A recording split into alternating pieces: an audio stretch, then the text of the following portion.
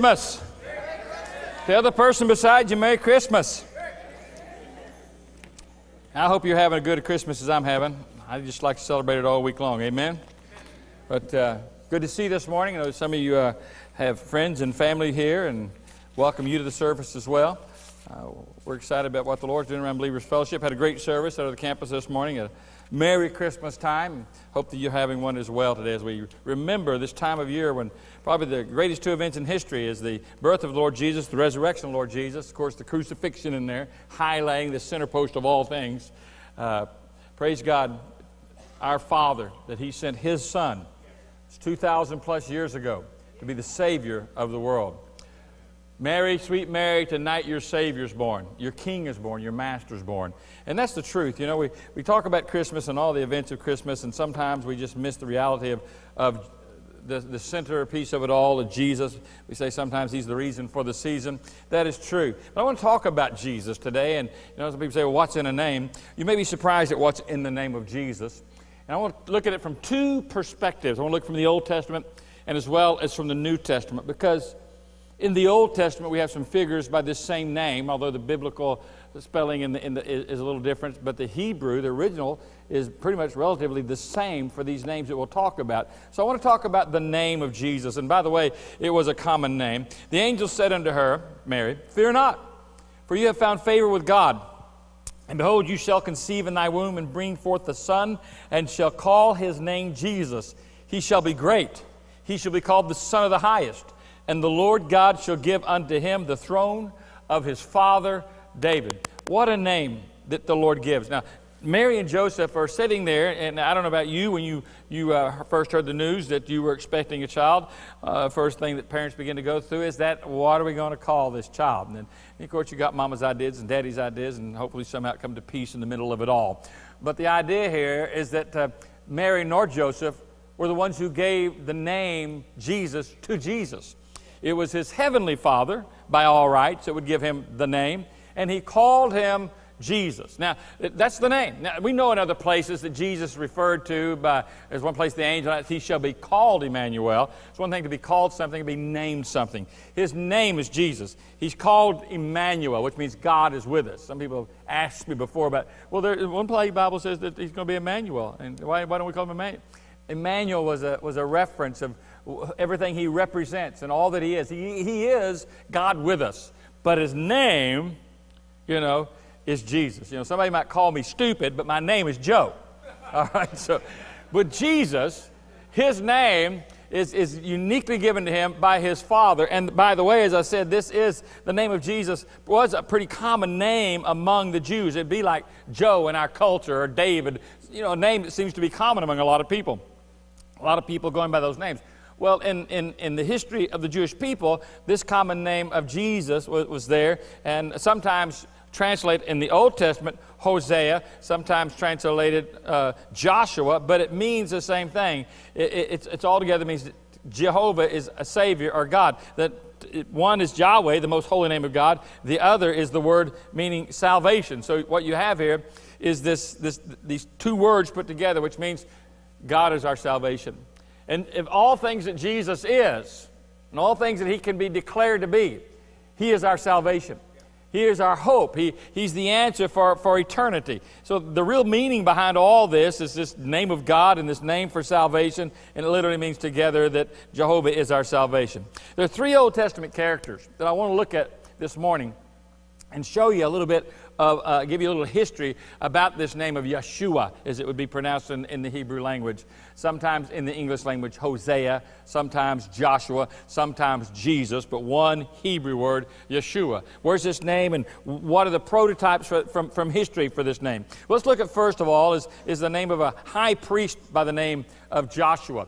He's named in the book of Zechariah chapter 3, and he is really a type of Christ. In other words, he gives us a prophetic picture. When I say a type, a prophetic picture of who Jesus would be and what Jesus would do for us. And he's seen in this vision of Zechariah Yeshua, Joshua, this high priest at the time, he appears in the vision in the high court of Jehovah God. And it says there, as the vision goes in Zechariah, now Yeshua, Joshua, Jesus, was clothed with filthy garments, standing before the angel.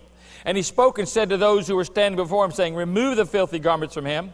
And again he said to him, see, I have taken your iniquity away from you, and I will clothe you with festal robes. Now here's this high priest in this vision. He's standing there. Zechariah sees the vision. He's the high priest of the people at the time, the son of Josedek. And he's clad not in these beautiful priestly garments. He is in priestly garments, but they're covered and they're stained. And the Bible says literally they're filthy, all right? So he's clad in these filthy garments. And if you look at the whole of the vision, what is happening here is that he's under accusation by the devil. And he's hurling these accusations. And the devil can rightfully do this because anybody who stands there in the filthy garments representing sin, he stands there with these filthy garments representing the sin of the nation and the sin of the people of God. And because he is clad in these garments, he's the one who is there to bear the filthy sins of the people. And there, clad in the garments, he must also bear the punishment for the guilt and the shame for the sins of the people. Now, this is a great illustration of Jesus, because Jesus is the ultimate high priest according to the Word of God. And this is prophetically implies that he will stand one day from this particular point in time in history for and on behalf of all the people. And he will bear their iniquities, and he will bear their sins like filthy garments, and he will be the one who has to pay the price for the sins of the people. Now, this is the picture you see. Now, Isaiah gives a little insight into this as well, when he says, all we like sheep have gone astray, and we have turned everyone to his own way, and the Lord hath laid on him the iniquity of us all. Like Yeshua, like Joshua the high priest, he stands there. Isaiah speaking prophetically of Jesus who would come, and that he would have upon him the iniquity of us all, that he would be the sin bearer. John spoke of the Lord Jesus, and remember, he's the cousin of Jesus. When he sees him on the day of his baptism, as he comes through the crowd, John speaks of him, and he sees that Jesus is there. Let me go past, I got ahead of myself somewhere. You got John 1:29. If you'll go back to John 1:29 there, it's under, right after Isaiah 53:6. It says, the next day John saw Jesus coming unto him, and behold, the Lamb of God, which takes away the sins of the world. What's John saying? John said he's going to bear the iniquities for us. He's going to be the sin bearer. He's going to be the one who deals with all our sins and carries our sins away. This is Yeshua. This is a picture of Jesus now in the Old Testament from Zechariah and from Isaiah. So he becomes now the sacrifice, not the people. They've sinned, but he takes their place in sin, and ultimately he's representative of Israel in this point. So he is the sacrifice, not the people. It's a sacrificial lamb and not a sacrificial man. So Hebrews 9 says, but when Christ appeared as a high priest of good things to come, he entered through the greater and more perfect tabernacle. That's his body, all right? Not made with hands, that's to say not of this creation. Not through the blood of goats, not through calves, but through his own blood he entered the holy place once for all, having obtained eternal redemption. So the purpose is to show, here's the prophet. The prophet is also the picture of the high priest. And there he's not only the high priest, he's the sacrifice. He's not only offering up the sins of the people, he is the offering. Jesus Christ is so clearly seen in that particular place. He becomes a man. The Bible says he who knew no sin became sin, that you and I might be made the righteousness of God in him. Hey, praise God. When he comes again, he'll be clad in the festal garments, as the scripture talks about in Zechariah. He'll be coming as King of Kings and Lord of Lords. So the Bible says in Hebrews 3:1, it says, holy brethren, partakers of the heavenly calling, consider Jesus the apostle and high priest of our confession. So Jesus, like the Joshua of the Old Testament, is a high priest. Now there's another character in the Old Testament, which is Hosea. And you might not know, but Hosea is the same rendition of the word Joshua, which is pronounced biblically. The biblical translation of that word is, I'm missing a screen here. Go back one. Can you go back for me there, back to Hosea? All right. Okay, thank you. I'm all over the place this morning. Well, what I got going here. Yeah, it's not given to me. Anyway, Jesus was the priest sacrifice. Hosea was a prophet redeemer. Now, catch this. Remember the story of Hosea? If you've ever read the book of Hosea, you see here's this prophet who's really the prophet, not just of preaching the wrath of God, but he's also a prophet of grace. And Hosea had this word from God that his wife, who was rebellious, who ran off and lived in an adulterous relationship, who in fact ended up on a slave block, that Hosea was not only go back to receive his wife, he literally had to buy her as a slave off the auction block and then forgive her and receive her. Now, she is a picture of Israel in that regard. Yes, it was a real happening. He's a real man. She was a real person. And she comes as a redeemed person. So he's a prophet redeemer who comes, a prophet of grace, a prophet of salvation. It's the story of a great man who had a rebellious wife, who does everything needed to bring his wife back into fellowship, finds her on the slave block, and becomes literally someone who buys someone off a slave block. Is called a redeemer. And he redeems her. So that's the story of Hosea. He is a biblical picture of the Lord Jesus Christ, who is also a prophet on our part, but also the minister of grace, who buys us out of sin slavery, redeems us, and sets us free. The third type is Joshua from the Old Testament. Now this Joshua, not the high priest we mentioned earlier, he's the Joshua who's the general. He's the guy who takes Moses' place as they're going to go into the Promised Land. I don't know why it's not giving me the second and third clicks on these for some reason, but you can go back to Joshua there. He's the type of Christ who leads us into spiritual battle. Here's the good thing about it. Like Hosea, Joshua, Jesus buys us by the price of his own blood from slavery. You got that? He purchased us with the price of blood. So he's the Redeemer. But now that we have been redeemed, Jesus, Joshua, this particular captain over the army of the Lord, he is the one who leads us in Jesus, our present Savior, is the one who leads us, like the children of Israel, into spiritual victory over the enemy that we face. We all know, if you've been saved very long at all, we have spiritual battles we face. Sometimes we're a little ignorant that they are spiritual battles. We want to blame other people or situations. We don't realize that we're in the middle of a war zone in our own life. But we have someone who leads us into battle, someone who arms us, someone who equips us, someone who gives us the necessary preparation for battle, and that is a picture of the Old Testament Joshua. Remember, he's standing over Jericho as he's getting ready to lead the people into the Promised Land, and there's this formidable city, great walls around it, and Joshua is standing there looking at it when all of a sudden, off to his side appears a man with a sword in his hand.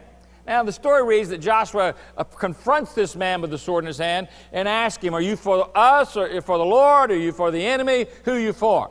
And this particular character, the sword in his hand, that Joshua is speaking to is Joshua, the Lord Jesus, all right, Yeshua.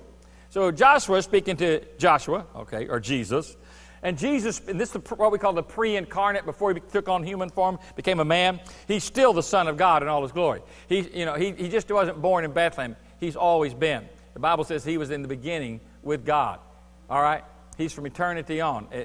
As long as God's been there, Jesus has been there. So we have Jesus who comes with his sword in his hand, and he tells Joshua, I didn't come to take sides. I came to take over. He comes as the general, not the captain. He comes as the commander of all the forces to lead the people into victory. Understand, today you and I have conflicts, all right? But we have a Joshua, a Yeshua, who leads us in this battle against principalities and powers. And one day will come in glory, and one day will lead us, the total people of God, along with the angelic army of God, back to the planet at the end of the tribulation. Let me read you this passage from Revelation. It says, and I saw heaven open, and behold, a white horse. And he that sat upon him was called Faithful and True. And in righteousness he doth judge and make war. His eyes were as a flame of fire. And on his head were many crowns. And he had a name written that no man knew but he himself. And he was clothed with a vesture dipped in blood. And his name is called the Word of God. And the armies which were in heaven followed him. Why are they following him? Because he's the general, all right? The armies which were in heaven followed him upon the white horses, clothed in fine linen, white and clean. And out of his mouth goeth a sharp sword, that with it he should smite the nations, and he shall rule them with a wrought iron, and treads up the winepress of fierceness and wrath of the Almighty God. And he hath on his vesture and on his thigh a name written, King of Kings and Lord of Lords. So you see this Old Testament leader in a simple prophetic picture of this great general, this King of Kings, and this Lord of Lords who leads the great army of all time back to take victory and authority over the whole planet. So you see these three characters. You see a prophet, a priest, a commander, a leader, a king. This is Jesus, all represented in types and shadows. Yeah, there were particular lessons and experiences and circumstances at that particular time, but they all also represent to us a prophetic type and a prophetic picture of the Lord Jesus Christ. That's the Old Testament. Now let's move to the New Testament. The Gospels emphasize the humanity of the Lord Jesus Christ, all right? And they deal ultimately with the humiliation of the Lord Jesus Christ. It's not going to go back for me, would you? We'll forget the subpoints. You can take good notes, all right? But the Gospels, represent Jesus. Remember, Jesus, again, is common. In fact, his name is so common that often he's referred to in the Gospels as Jesus of Nazareth or Jesus of Galilee, sometimes Jesus, the son of David. And they're added to clarify which Jesus are we talking about. Again, the biblical pronunciation, Yeshua. And it's by the name of Yeshua, or Jesus, that the Lord reveals himself to Saul of Tarsus. He's referred to by this simple common name of just Jesus when he ascends into heaven, and the angels say this same Jesus will also come in like manner. At Stephen's death, remember, as he's stoned by the Sanhedrin for believing the lordship of Jesus, as they're stoning him, the Bible says that Stephen saw Jesus, just Jesus, seated and standing up and receiving him into glory. So we see in the Gospels a tremendous emphasis on the humanity of Jesus. The epistles, on the other hand, they deal with Jesus as the Lord of glory, in deity, as an exalted one, and the King of Kings. So the epistles emphasize the Gospels' humanity, even though they talk about kingship in Matthew, but it's humanity. The epistles, on the other hand, emphasize these names and these titles that are given, like Christ. You know, some people thought Jesus Christ, that's his last name, all right? That's a title. That's something to give clarity to who Jesus is and which Jesus we're talking about. Sometimes referred to as Lord. Why? Because Jesus is a man, common name, common person, but he's also God. He's true God and he's true man. And inevitably, his name is connected, Jesus, his name is connected with divine titles like Lord or Christ. Christ is the term for anointed one. It's a Greek word meaning Messiah. So he is Jesus Messiah, Jesus Christ, Jesus Lord. And these names are given to give it a little bit clarity, that he's not only God, but he's also man. He's all man, he's all God. And only God can do this. So whenever the name of Jesus appears just as Jesus alone, it is most of the time to emphasize that he's man. And when it's compounded with words like Lord and Christ, it's not only emphasizing humanity, but it emphasizes his deity. That song, Hark the Herald Angels Sing, was written by Charles Wesley. We sing it a lot of times at Christmas. And remember that Charles Wesley was not only a great preacher and a theologian, but he was also a hymn writer. And usually, people that are good theologians write good songs. And sometimes people write stupid songs that don't necessarily have a lot of theological water in because they don't study their Bible, all right?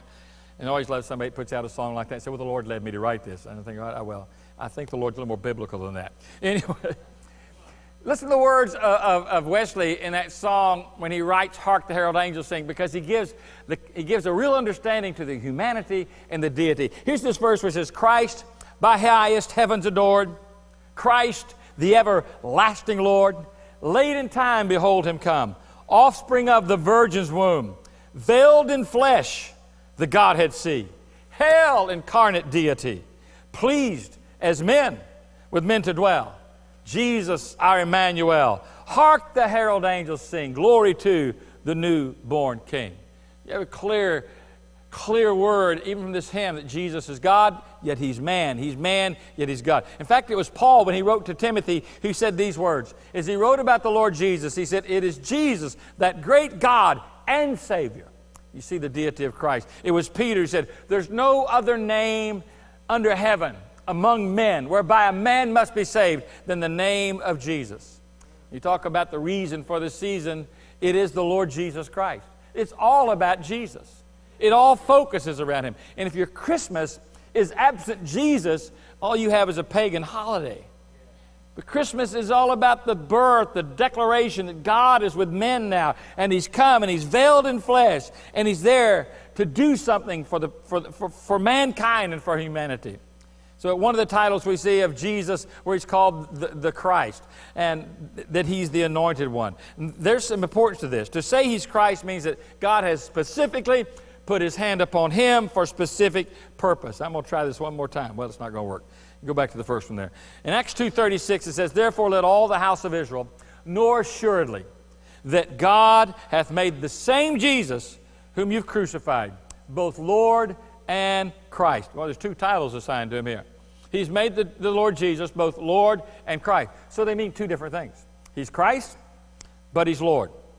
Christ is the word which has to do with His anointing, that He is the one chosen by God. And there are 8 witnesses in the Word of God that we see who give us this answer and this clear point that Jesus has been selected and anointed by God for a specific task, and that task is our redemption, our salvation. The first witness, well, it's not going to do it again. The first witness, just turn it off, put a background screen up. The first witness is Andrew. Andrew, remember, is the one who came running to his brother Peter to tell him that he'd seen the Christ. And Andrew said, of Jesus in John 1:14, "We have found the Christ." In fact, we ought to be like Andrew. Once we've discovered Jesus, we ought to be telling others, "Hey, we've found the Christ." Simon, his brother, later comes up and Jesus asked him, remember they're there together as a group, and Jesus said to the disciples, "Who do you say that I am?" And it was Simon Peter who made that declaration of inspiration when he said, "Thou art the Christ, the Son of the living God." We ought to be the same as Peter. We ought to be confessing that Jesus is the Christ. He's the anointed one of God. Mark, in the very first verse of his gospel, says that Jesus is the Christ, the Son of the living God. And then there was the fourth witness in John's gospel. John says, that he wrote his gospel for one reason and one reason only. He says there were many signs in John 20, verse 30, that Jesus did in the presence of His disciples, which aren't written in the book. But these are written that you might believe, carefully here it is, that you might believe, it's written that you might believe that Jesus is the Christ, the Son of God, and that believing you might have life through His name. What's he saying? John's saying He's the Christ. There was Mary and Martha. Remember, Martha's the oldest sister of Mary and Lazarus. Her testimony was this: "I believe that you are the Christ, the Son of God." Then there was Peter in the sermon on the day of Pentecost when he preached that Jesus was the Christ. There was Paul when he stood before the synagogue in Damascus and he insisted to the people there, Jesus is the Christ. And then there's the witness of the Lord Jesus Himself. One, when He speaks to the woman at the well in John 4, verse 25, and the woman said to Him, "I know that the Christ, the Messiah, is coming. When that one comes, He will declare all things to us." Next verse, Jesus says, "I who speak to you am He." Jesus is saying, "I am the Messiah." Matthew 26, Jesus kept silent. The high priest answered and said to Him, "I put you under the oath of the living God. Tell us if you are the Christ, the Son of God. Are you the anointed one?" Verse 64 of Matthew 26 says, Jesus said to him, "It is as you say." Yes, I am, in other words. And next time you see me, you'll see the Son of Man sitting at the right hand of the power and coming in clouds of heaven. Why? Why do we have these witnesses? Because they all declare that He is the Christ, the Son of God. He's the anointed one. In other words, He is God's means and method for getting men to God. So if I'm going to get to God, who, by the way, is on the throne of heaven, if I'm going to get to heaven, then I'm going to have to come by God's appointed and anointed means. In other words, I can't get to heaven through my works. I can't get to heaven through religion. I can't get to heaven through morality. I have to come through the one who is the appointed one, the Christ, and that is Jesus, who said of Himself, "I am the way, I am the truth, I'm the light. No man comes to the Father but by me." Now, how can He make that statement? Because He's the appointed, anointed one. He's the one who God selected that. Now, one of the titles for Jesus is not just Christ. The other one is the Lord Jesus Christ. All right, or the Lord Jesus. That's one of the most important titles in all Scriptures when it comes to identifying Jesus Christ, because it leads to an understanding that He is the second person in the Godhead, that He is deity. He's identified by the name Lord as incarnate God. In fact, I don't believe there's any more title that more exalts Him than this word Lord, because it does proclaim His deity. It does proclaim His equality with God. He's Lord. And over we see Him as Lord. In fact, there's two Greek words in the New Testament for Lord. In the English Bible, we just have one word, Lord, Lord. But they come from these two Greek words. One of the words is the word kurios, K-U-R-I-O-S. And kurios is a word which we just translate the Bible as Lord. The other word is the word despots, like we get that somebody's a despot or a dictator. That word is also used of Jesus. In fact, both terms are used to describe not only Jesus as Jehovah and Lord. In secular writings, both of these words were used in Greek secular writings, kurios and despots, to describe emperors who declared themselves like Caesar. They thought they were gods, you know. They were to be counted as absolute masters and rulers over mankind. Well, this title, kurios and despots, they're both used of Jesus to describe Him as God and declare His authority. And they were given to people who had unrestricted power, you know, especially the word despot. That was used many times in regard to someone who owned slaves. And if you were an owner of slaves at this particular time in history, then you had the right to determine anything about their lives, what they do, what they ate, what they wore, where they were, when they were there. What they did with their bodies, their abilities, their energies. They had no control of their own lives. They were under the control of the despot. All right? They were owned lock, stock, and barrel by someone else. And the person who owned them was called the despot. Romans 6 talks about that in verse 16 through 20. He says, "Do you not know that to whom you present yourselves slaves to obey, you're the one slave whom you obey, whether of sin leading to death or obedience leading to righteousness? But God be thanked that though you were the slaves of sin," that's where you were slaves, "you obeyed from the heart the form of doctrine to which you were delivered. And having been set free from sin," hallelujah, redeemed, "you became slaves of righteousness." Isn't that interesting? He says you were slaves of sin, but now you're slaves of righteousness. You're servants of righteousness. In other words, the devil was our despot. When Jesus saved me, He became my despot. He became my owner. I and you, if you're a believer, we're owned lock, stock, and barrel by Jesus Christ. He has total control of what will happen to us. And it basically insists upon absolute, unrestricted ownership. In fact, Paul calls himself a slave of God. And he goes on to say, we've been bought with a price. We've been purchased with the very precious blood of Jesus. So you have this word of the word despot representing absolute ownership. The second word, and that's use of Jesus sometimes, the second word is kurios. This is used mostly in representing the Lord's name. Yes, He's despot in some cases, but uses, the word kurios is used 150 times. And it's translated, Jesus as Lord. There's another 100 times in Scriptures when it says Lord Jesus. Those two words just put together like that. A great theologian by the name of Dwayne Spencer said, these two words, despots and kurios, they're distinguished by saying this. If a man was a despot, he was a despot in regard to his slaves. If a man was kurios, he was kurios in regard to his wife and children. In other words, he's Lord, despot, over slaves. He's Lord, kurios, over wife and children. In fact, Abraham called, when she called Abraham, Sarah called Abraham Lord, she referred to him as Lord. This is the word used, kurios. All right? So she said that Abraham is my kurios, which basically the implication, if someone is kurios, if like in regard to my wife and children, there's this implication of limitations, perhaps moral, mostly in Jesus' case, there's self-imposed limitations.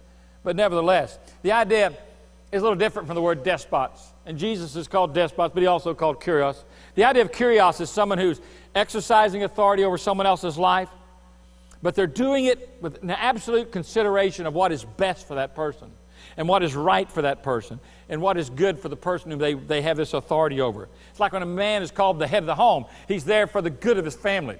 He's there for the support of his family. He's there as a provider. He's there as a protector. He's there to give a leadership which is righteous and whole and positive and good. That's Kyrios leadership. That's Jesus. In fact, Jesus said, you know, you are my slaves. But I don't call you my servants and slaves. I call you, in other words, friends. In other words, it's slavery, but it is a happy slavery.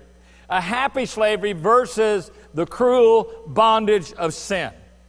The Lord is there to provide for us, to protect us, to strengthen us, to fill us, to enable us. And so He reigns as Lord for the highest good, for the most noble causes. God's been good to me. I don't know about you, but even in my worst of times, God's been good to me. I mean, you should think about that for a moment in Christmas season. When many of you got to sit down and take moments and time and hours to kind of labor over what you want for Christmas, you're spoiled. Amen. God's been good. And God has blessed us. And God has been this Lord who has been, He is despot. He's Lord over all creation. But He's also Kyrios, the Lord Jesus who cares for us, the Lord Jesus who's there for us, the Lord Jesus who doesn't abandon us, the Lord who meets the needs of our heart and our life. I love this quote from this first century pastor by the name of Polycarp. Many of you may be familiar with that name if you studied Christian history at all. He's one of the pastors from the first century. He was one of John the Apostle, John the Beloved. He was one of his disciples who taught him the Word of God and introduced him to Jesus. So Polycarp was as he grew in his faith, he became the bishop of Smyrna. Remember the church of Smyrna? It was in Asia Minor.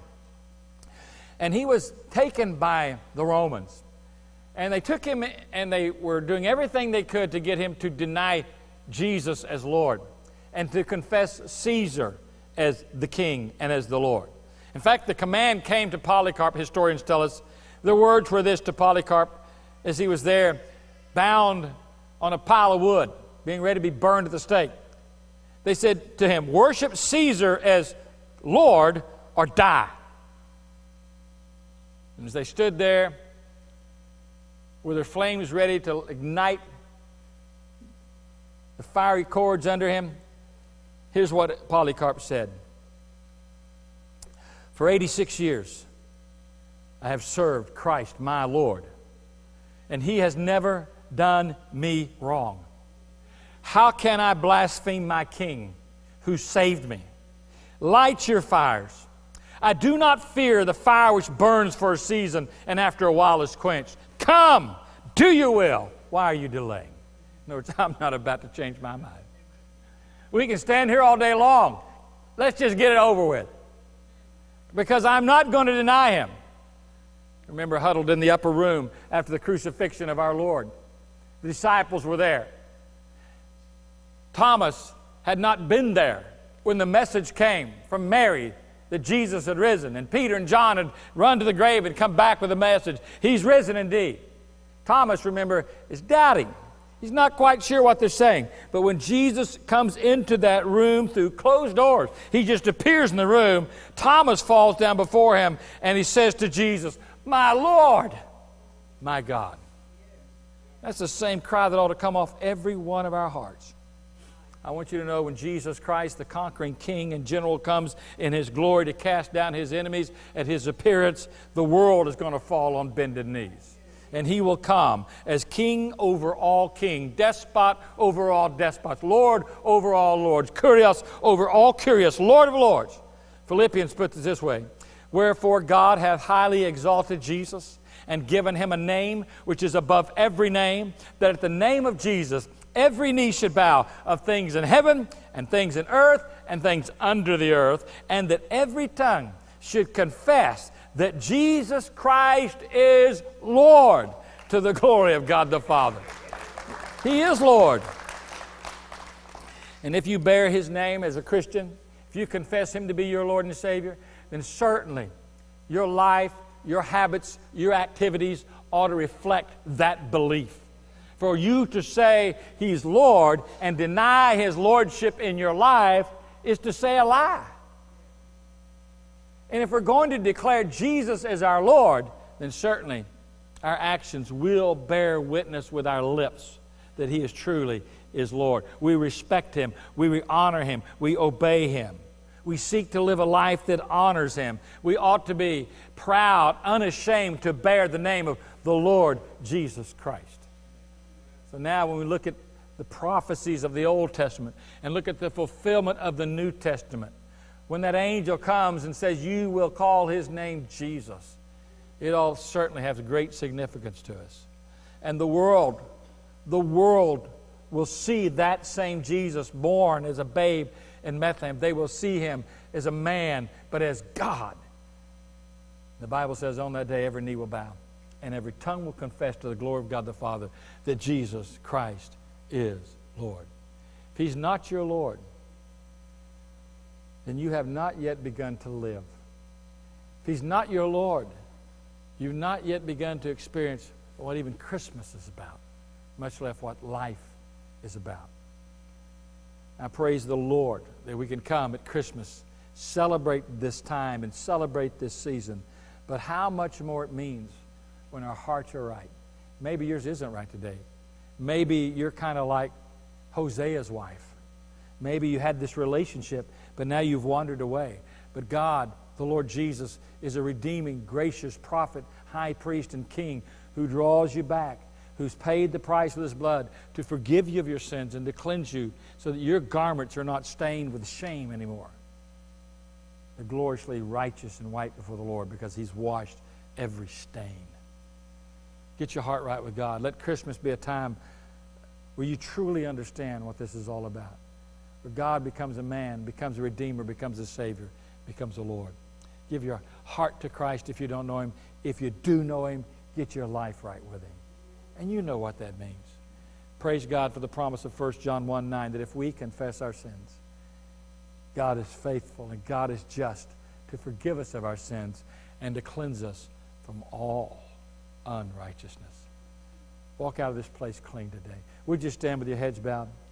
As we come to this time in this service,